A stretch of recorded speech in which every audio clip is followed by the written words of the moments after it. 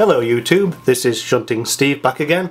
Now you might have noticed that on my YouTube channel I removed my old Hornby Thomas and Friends review videos. That is because I was caught up in a lot of work and university work. So now that I finished that, I decided that I would remove all those videos and start again, because now I have a lot more time on my hands, I have a lot more models, and I thought I would go into more detail about the models, because previously my model reviews were only about 1 to 2 minutes long.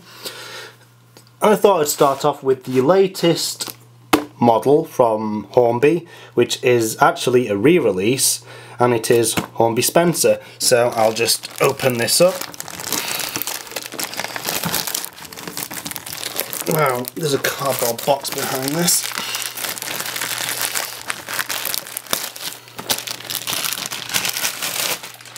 There we go. Now I know some people on the Hornby forums have already got their Spencer locomotive, and they said that it is identical to the 2008 release, but we'll just see. Oh yep, I can see it right there.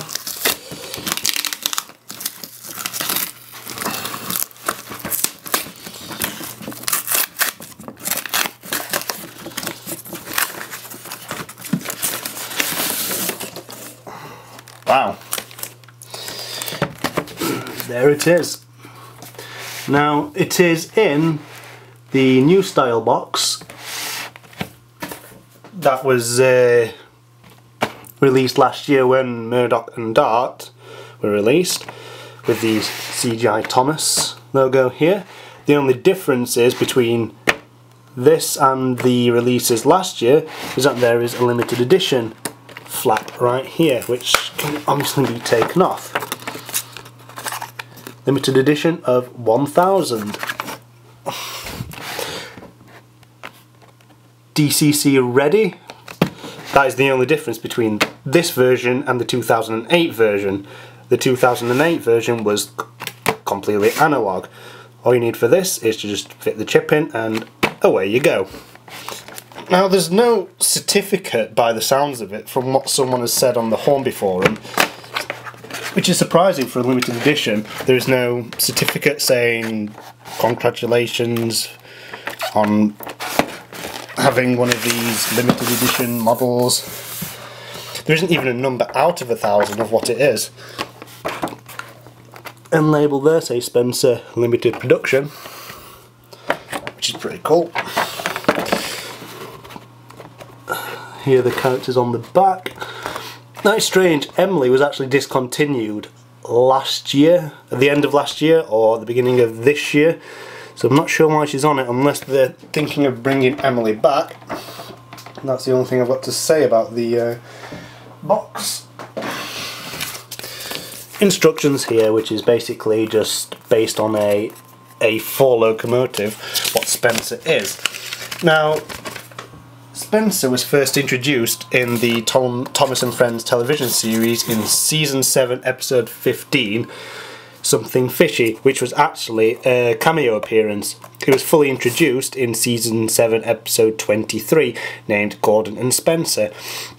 Now Spencer came to the island of Sodor to take the Duke and Duchess of Boxford on a tour around the island, because Spencer is the Duke and Duchess of Boxford's private engine. Spencer is an arrogant engine who thinks he's better than everybody else. That's the only thing to say about him. Spencer and Gordon built a rivalry, as Gordon is known to be the fastest engine on Sodor and Spencer being the fastest engine in the world, because Spencer is based on an LNER Class A4 Pacific, which is the same same class of locomotive as Mallard, Sir Nigel Gresley, Empire of India, Sparrowhawk, Bittern, just to name a few. And the Mallard was the fastest steam locomotive in the world. It reached 125.88 to be exact, if I remember correctly. Some people just say 126, but it's roughly around that. Now the A4 locomotives were designed for the London and North Eastern Railways in 1935. Overall, there were 35 locomotives of this class, which were built to pull passenger trains between London and King's Cross to Edinburgh. Only 6 A4 locomotives now exist, and they are all preserved. I believe that in 2014, correct me if I'm wrong on this, all 6 surviving A4 locomotives will be held at the National Railway Museum together in York, in the United Kingdom. Now, it's strange because there's obviously a plastic cover here, which normally the Hornby models have. They have a completely white cardboard sheet to block out the sun. My Dart model is exactly the same as well. There's no white sheet to block the sun out. And for some reason there's sellotape around it, which is going to be a bit of a bugger.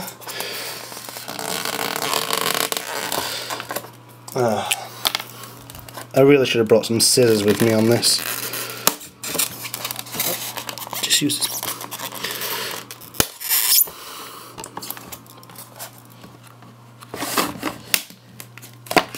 There we go. Now, I did own the 2008 version, but I decided to sell it on because I thought I would move to N-gauge. After I did that, I did make £50 profit on the model, by the way, but after I did sell it and I got the entire Thomas range in N-gauge, I decided against it because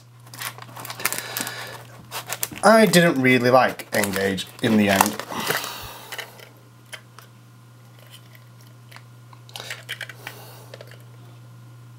Wow. So that's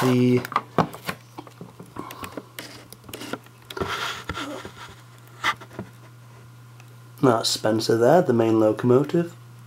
Now Spencer is loco driven and not tender driven. There's his happy face there.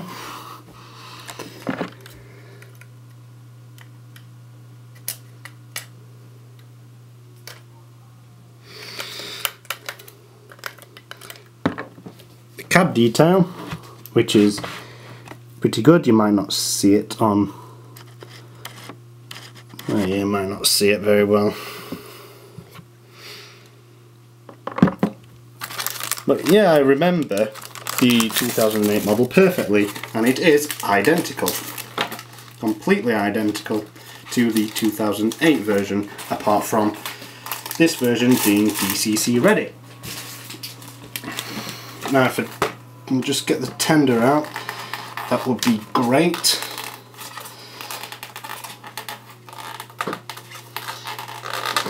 I was really excited when Hornby announced that Spencer will be coming back. I'm looking forward to getting Spencer's coaches as well. Why Spencer was released as a limited edition and his coaches weren't would be on me. And there's the tender. This is wheels and the side. There we go. Now if we put Spencer completely together, that's what he looks like. Very nice model by Hornby. Possibly my favourite Hornby Thomas & Friends locomotive. It is a really nice model. I would definitely recommend it. The only criticism I have about the Spencer model is the colour of the driving wheels, which should really match the colour of the livery of Spencer.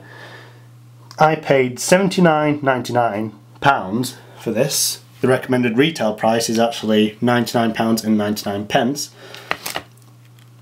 I would rate Spencer a 10 out of 10. Really nice model.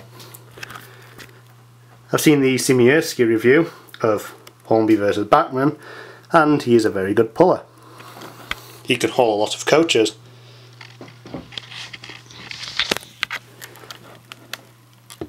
I would really recommend this model for any Thomas & Friends modeler.